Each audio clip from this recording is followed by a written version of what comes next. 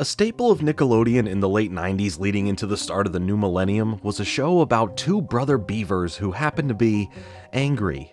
Sometimes.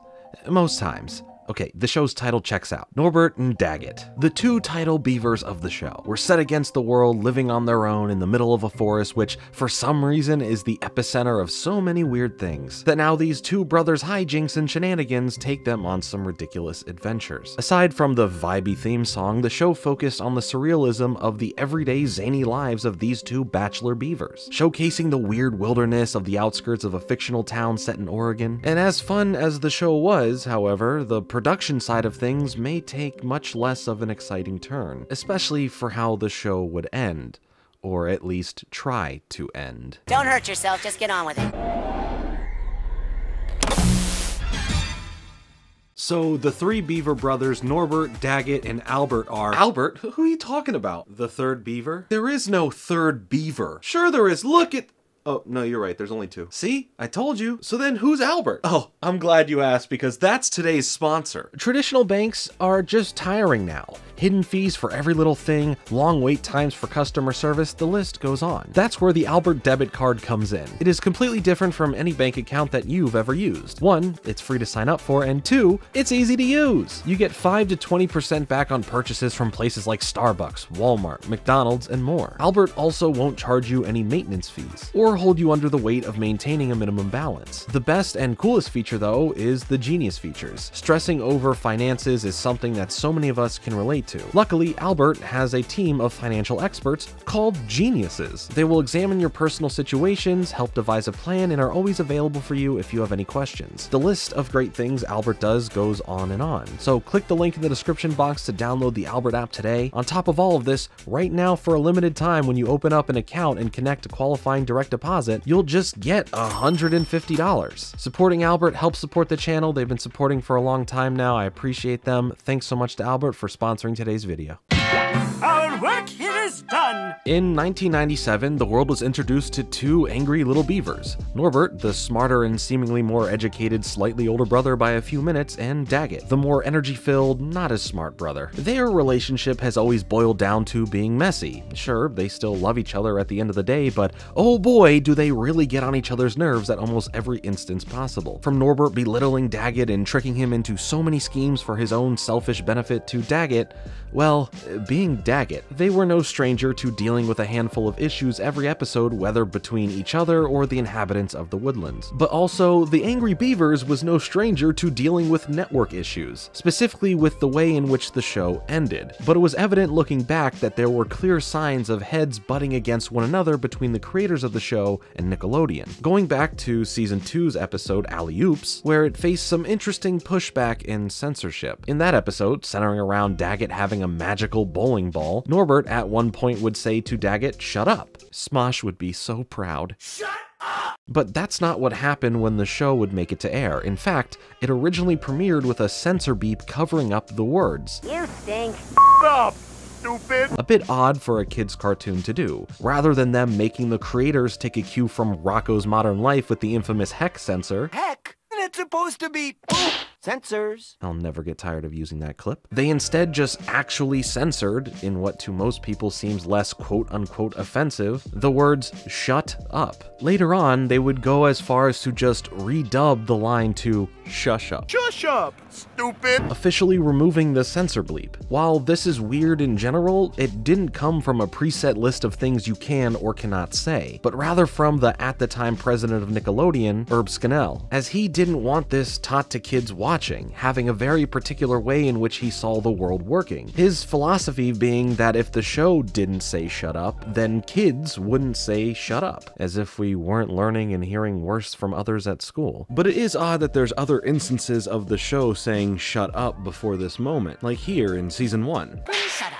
And also having a problem with telling someone to shut up, but then still keeping in the line Stupid! inferring that the person who they're telling to shut up is stupid is completely okay. On top of this, the rules that were in place on the cartoons were mostly found in the way characters would be allowed or not allowed to be dressed and represented on screen. A lot of feedback given from the network would usually boil down to the creators and writers sarcastically poking fun in ways that would fly under the radar and be more of inside jokes. When notes would come back saying make sure this is kid-friendly, they made sure to overdo that note given. In fact, turning that exact note into the episode The Legend of Kid Friendly, an episode where the Beavers have to face off against Kid Friendly, a cowboy-themed robot. Anytime weapons of any sort were used in the show, the notes given to them would be to make them larger and more colorful, where then they would make sure that they were drastically doing just that. Now, this experience, and what we will further get into while seen by some as not so great experiences working on the show, the creator of the show, Mitch Schauer, recounts his time working with Nickelodeon mostly positive.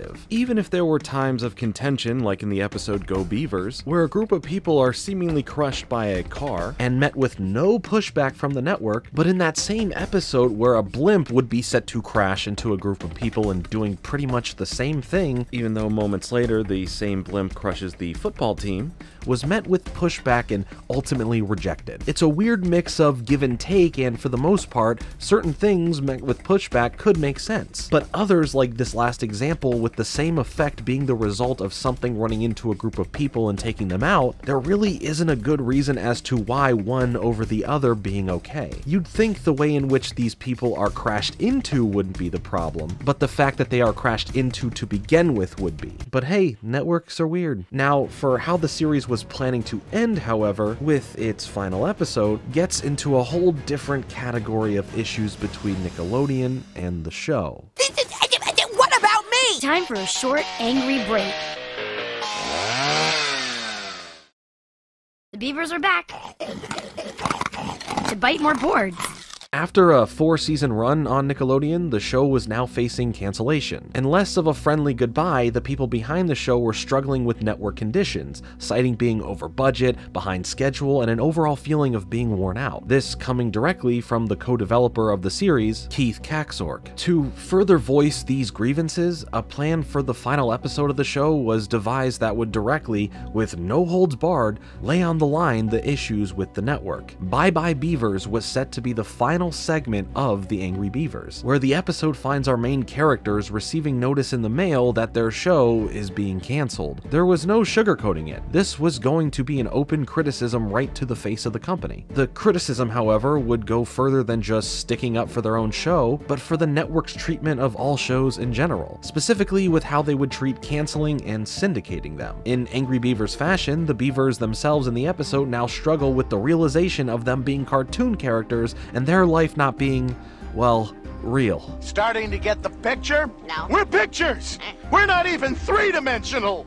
Wowzers. This whole would-be episode just focuses on the back-and-forth conversation between Norbert and Daggett. I say would-be as the final episode doesn't exist. Well, not in full animation form at least. The whole episode, however, has the complete voice acting audio done, and one fateful day in 2006, it was unveiled to the world to see just how dark and funny this episode was planned to be, along with some leaked storyboards to emphasize the legitness of this being real. Specifically, the dialogue that we hear clues us into the annoyance of rather than Nickelodeon paying for new episodes of shows to be made, they instead would constantly just play reruns after reruns, a network issue we still see happening today on almost every network. What happens when you're over? Oh, it's not so bad. No? If a cartoon's good, even if it isn't, it's rerun incarnated. Ooh, does that hurt? No. Oh. Only when you get the later checks. The cartoon being over guys rerun it over and over, and they make lots of well-deserved money. Which they share with the people who made the cartoon, right? Woo! Right. As the audio would continue, it becomes more clear behind the usual wackiness in their voices that it is also extremely existential, a look into metaphorically and realistically reaching the end of life, meeting your maker, ceasing to exist, the end of the road. As in done, through, finished, ended, terminated, defunct, extinct, extinguished, down for the count, out of badness, signing off, saying sayonara, finito, completo, adios, sending this dog to Montana, going bye-bye. The voice actors themselves would go further into the madness, breaking the fourth wall and mentioning each other by their actual names or other characters they have voiced from different TV shows. Just in general, bouncing off the wall with dialogue as zany as the show was. Hold on, Richard. Okay, Nick. No, I mean literally. Oh, Nick, Norbert, or Salem. It also goes into how even when the awful, torturous things would happen to them could result in actual death, that it doesn't kill them. As we hear and also see thanks to the storyboards, the example of them electrocuting themselves with no fatal results. Remember all those times massive amounts of electricity have coursed through our bodies? Yes, Large I remember objects that. have fallen on our heads, and huge explosions have blown us to bits? Well, here we go again. That was nuts. Nuts? Yeah. This is what really happens when that stuff happens to real people. Turn it off, Norby. For the love of Todd, turn it off. Ultimately ending the episode with two beavers facing the end together, with Daggett saying, Shut up. a callback to the original censorship issue that there were some clear gripes never patched up about. But right before the end, the two beavers say, April Fool!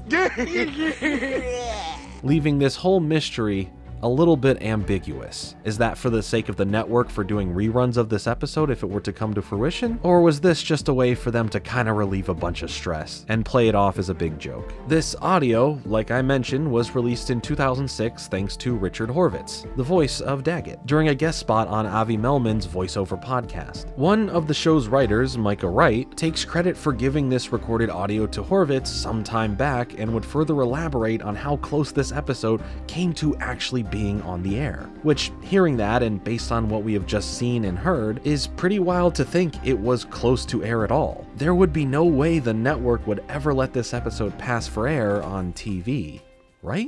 I gotta take a look at that. They're angry. They're beavers. They'll be back soon.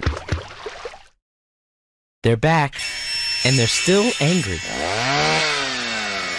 We got approval to do this episode, and every step of the way, Nickelodeon approved moving to the next stage. Wright detailed that this episode that heavily went after the practices of Nickelodeon was simultaneously being given the green light to continue on step by step. But someone, it seems, finally started to fully get the picture. Wright goes on to say, then they saw it, all put together and said, wait, this makes us look bad. So they killed it. Yeah, it makes sense from the perspective of a network to do something like that. It's more shocking that they let so much of this happen before they realized that they were the butt of the joke. So the green light they were on for this episode came to a screeching halt at a red. It can go deeper for Nickelodeon than just this though. It's not only that the episode would at the network's expense be a bad look for them, it can also ruin a whole different factor of the same thing Bye Bye Beavers was criticizing.